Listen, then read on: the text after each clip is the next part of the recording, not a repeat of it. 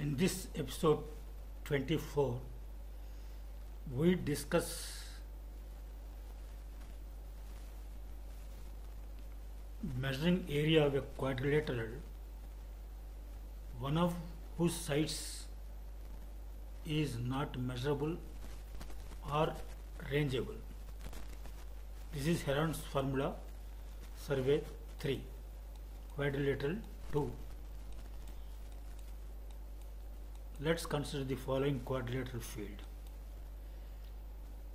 The measurements of these sides are given and these diagonals are given, but the measurement of this side is not given because this line is neither chainable nor rangeable.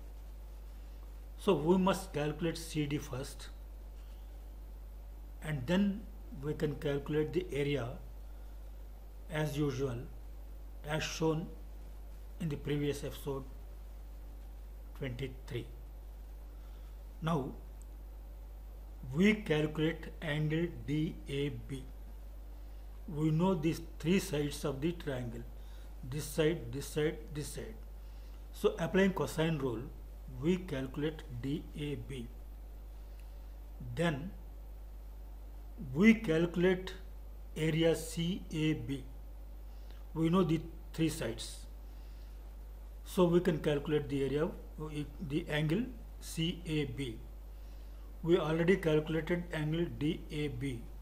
So if we subtract this angle from DAB, if we subtract angle CAB from angle DAB, we get angle DAC.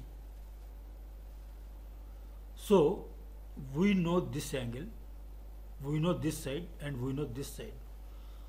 So applying cosine rule, we can calculate this side CD, and once this side is calculated, then we learnt how to measure the area of the quadrilateral.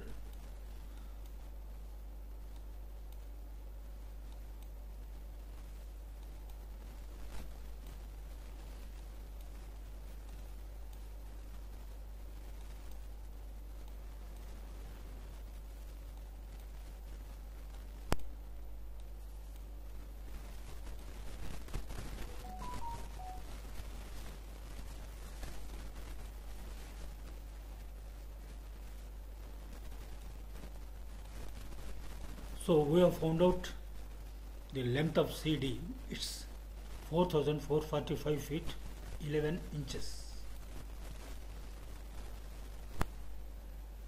We note down the length of DC in its place.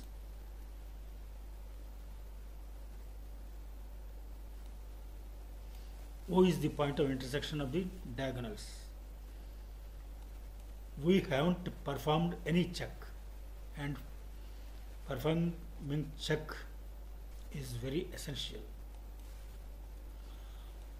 Now we calculate CDB and ACD by applying cosine rule. We calculate CDB and we calculate ACD. That means we calculate this angle and this angle. The sum of the three angles of a triangle is 180 degrees. We know this angle and we know this angle. If we add these two angles and deduct the sum from this angle, deduct the sum from 180 degrees, we can get this angle, angle DOC. After getting DOC, we should calculate OC. By applying sine rule, we can get this side OC, and by applying sine rule again, we can get this side DO. So we know this angle now.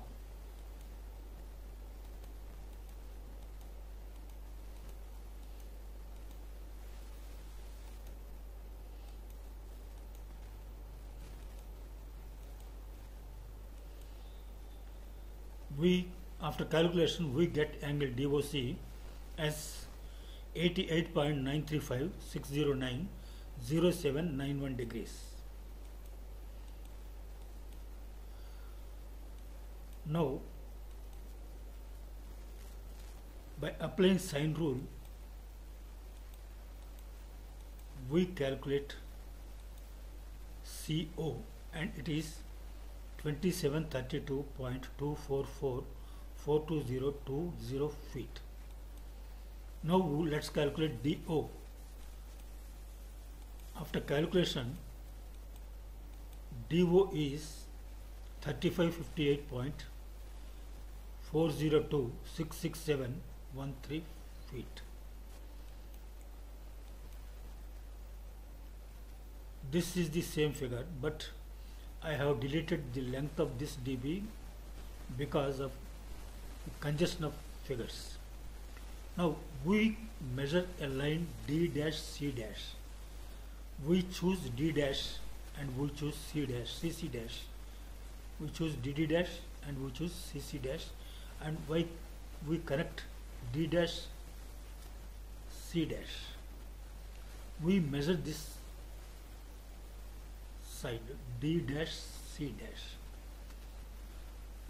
We know this side CO, we know this side DO, and we know the lengths of DD dash and CC dash. We measure these lengths. CC dash and DD dash must be as short as possible. Then the accuracy will be more.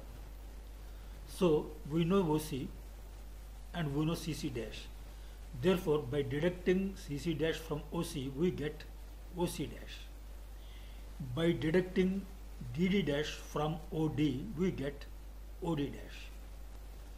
So we know angle DOC. Angle DOC is same as angle D dash OC dash. So in this triangle, we know this angle, we know OC dash, we know OD dash.